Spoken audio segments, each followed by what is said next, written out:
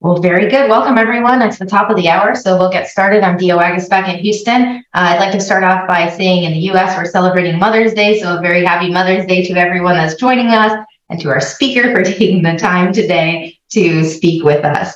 So we're very excited to have Dr. Anuja Java join us. So today she's going to speak with us on C3 glomerulopathy and the native kidney and post-transplant. We're very happy to have her with us today. Thank you. I will stop. Thanks a lot. Let me go ahead and share my screen again. Can you guys see it okay? Okay, perfect. Well, thanks, Dia. It's a pleasure being here. It's always very rewarding to be a part of GlomCon. And so when Dia asked me to talk about C3G, there was no thinking twice. So, I know that in the GlomCon series, there have been quite a few different talks on the topic, and a lot of them pertaining to pathology per se. So really what I want to focus on today is going over the etiology, the pathophysiology, giving you all an overview of the understanding of the complement system in general and its role in particularly in C3G. I'll talk about the genetics, what we order, how we interpret those.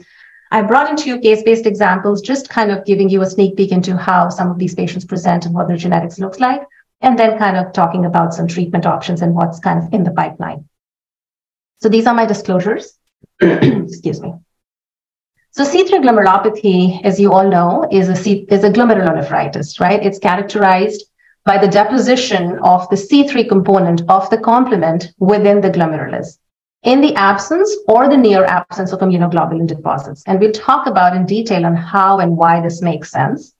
In terms of the incidence of C3G, it is estimated to be about 1 to 3 cases per million, and the prevalence is about 5 cases per million.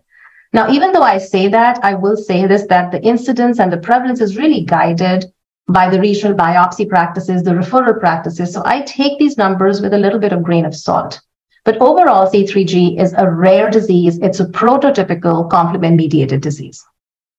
And I'm sure many of you also know that C3G really came out of MPGN, which was the old classification.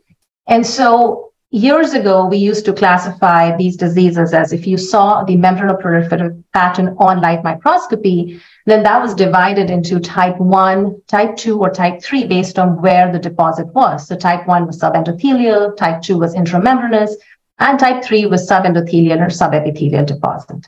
So C3G really came out of this old classification. And what we know now is that if there is an MPGN or similar pattern on light microscopy, then it's really the immunofluorescence which is really critical to figure out if you're looking at a C3G or an alternative pathway defect, or are you looking at more of a classical lectin pathway defect.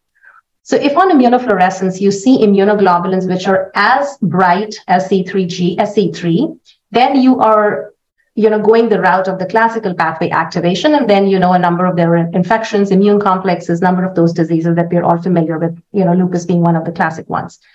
Versus if you see C3 positive, the immunoglobulins are either completely negative or they're really barely positive, such that C3 becomes the predominant stain. Then you know that you're dealing with an alternative pathway defect. And that's where C3G comes in. And once that C3G is diagnosed on immunofluorescence, then the next step is doing an electron microscopy to then differentiate where are the deposits. If there are intramembranous deposits, then it's called dense deposit disease. And if there are more light, amorphous, mesangial, subendothelial, subepithelial deposits, then it's called C3GN.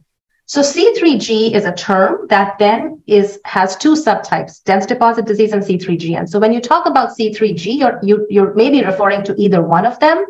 It's only when you have an EM and you have a more clear-cut understanding, that's when you call it C3GN. So C3G and C3GN are not exactly interchangeable terms. So depending on how much you know in terms of the biopsy, that's when you would define that disease. Now, the question is, what was the need to separate out C3G and, have a whole separate disease by itself? So there was a lot of things that kind of went into this. First of all, as we recognized that the glomerular pathology, the clinical course of these patients who had isolated or predominant C3 accumulation, they were different from some of these others where they had immune complexes and C3, and that these patients had a much more heterogeneous presentation. Number 2, as we've understood the pathophysiology, as the understanding of the complement system has really taken off in the last several years, we've recognized that really this set of diseases is because of a complement dysregulation and a specific component of that complement pathway, the alternative pathway. And I think the most exciting thing that's happened, of course, is the approval of many drugs. So, in 2011 came the first anti-complement therapy, anti-C5, the eculizumab that came on. And then since then, there have been a number of drugs that have been in development. And really now we know that we have a drug and we have to